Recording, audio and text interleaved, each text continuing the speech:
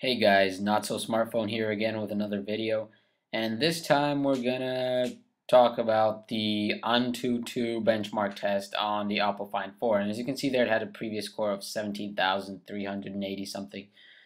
I apologize for it being in Chinese, but as you know, it is a Chinese-made phone, so yeah, sorry about that. I also apologize because I am filming this on my iPhone 4S.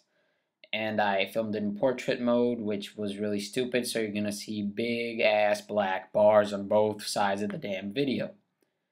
Now, moving on. If you don't mind that, and if you want to see the results, then I also, this video kind of cuts off at the end, but I'll show you the score at the end of what it got.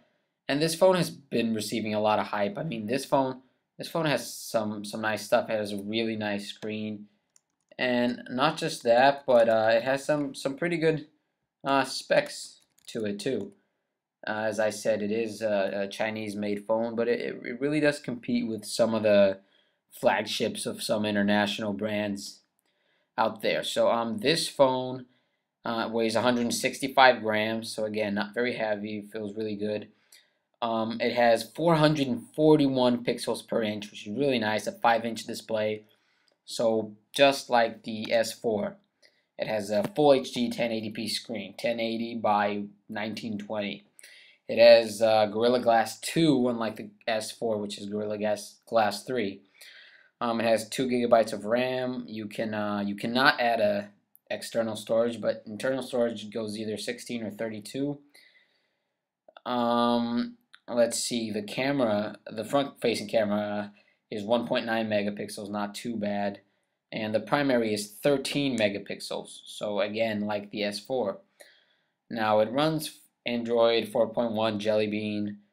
The CPU is quad-core 1.5 GHz Krait, and all that stuff.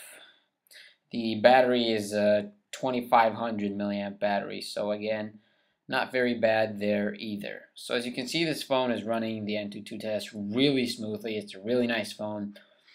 To me, it's a little bit below the S4, and then I think there's another Chinese phone, the Xiaomi 2S, which is a little bit above the S4 in terms of specs. It has a smaller screen. It's not 1080p, 720p, but more on that coming very, very soon.